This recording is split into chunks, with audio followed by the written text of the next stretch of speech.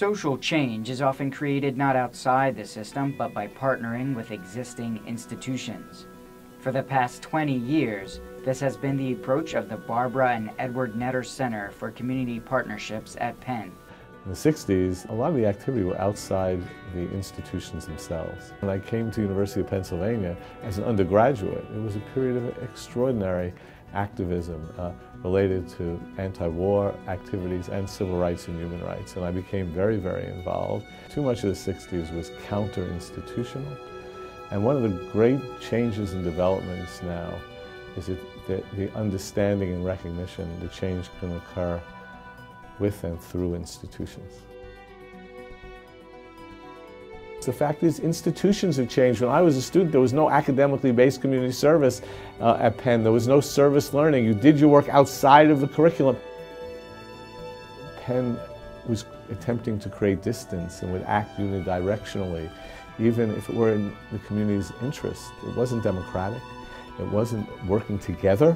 It wasn't people in the community, in the schools, in the university, learning from and with each other. It was done to the community. In terms of what developed out of the Netter Center, in my wildest dreams, I couldn't have thought of that. In 1985, Harkavy co-taught a Penn class about urban university community relationships. A group of undergraduates did incredibly powerful research, calling for the integration of funding of a number of programs to do a better and less expensive youth corps. And their research led to the West Philadelphia Improvement Corps. Later that year, in an attempt to end an armed confrontation, Philadelphia police bombed a house in West Philadelphia. This led to the Move Fire. Right after they finished their work, the Move Fire occurred in West Philadelphia, which burnt down a neighborhood in West Philadelphia, in the community.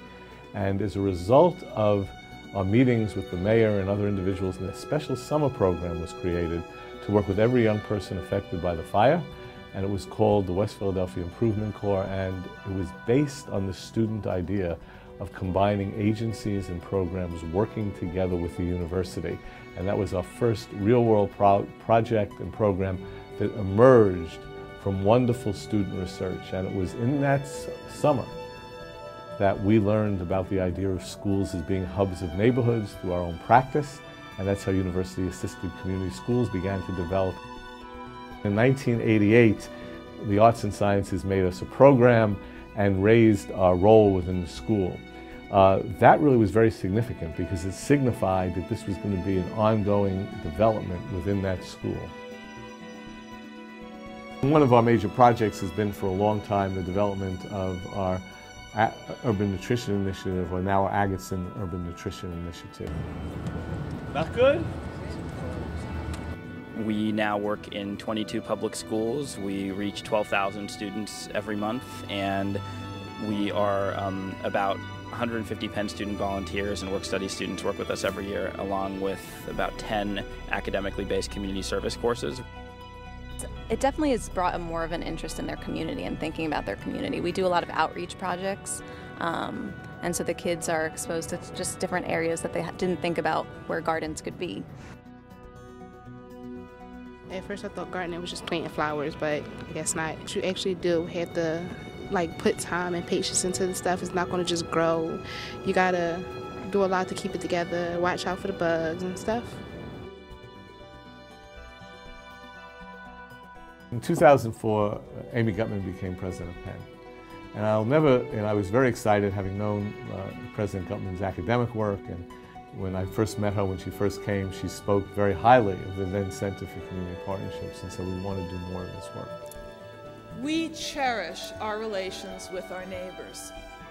Those relationships have strengthened Penn academically, and they have strengthened West Philadelphia and Philadelphia as a whole. I was sitting with some colleagues, and we all looked at each other, and I don't know if we gave high fives because it wasn't the appropriate place to do that, but I think we all shook hands in back of the chairs in Irvine Auditorium. Because of the extraordinary generosity, vision, and commitment of Barbara and Edward Netter, we became a named center as a result of their generous endowment gift. And that transformed our work. It assured us of permanence. It enabled us to spread our ideas around the country on an ongoing, permanent basis. And it helped us to really strive and reach for greater impact. I certainly did not realize or recognize the true potentiality of colleges and universities to produce change. The relationships are most important. That it's the working together is central, and that enables the work to continue, but it also, in fact, helps you overcome the obstacle of universities deciding for the community what it needs to do.